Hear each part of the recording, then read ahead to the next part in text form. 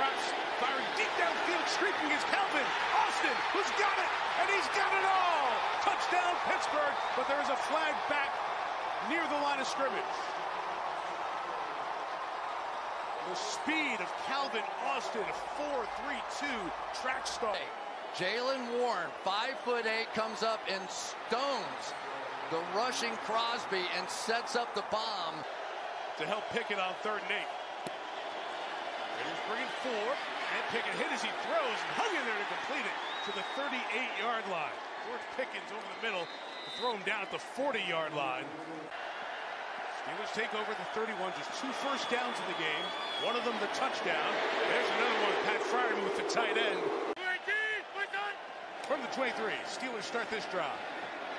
Kenny Pickett's got some space, rips it to George Pickens with a toe dance on the sideline, inbounds for the catch of the first down.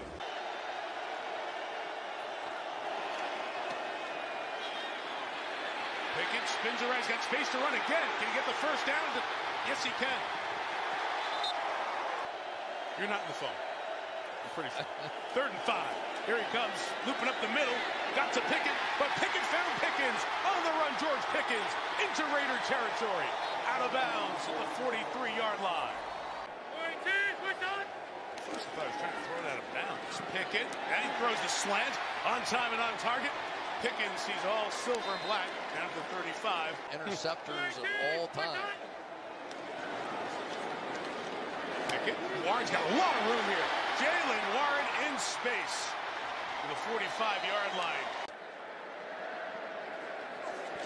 The 44. First down throw here. He's getting rid of it with confidence, too. Fryermuth. Steeler fans in the crowd act as the spotter for you. In this building as well. They scored 16 unanswered. Pickett to the end zone. Fryermuth touchdown. Great looking drive from the Steelers.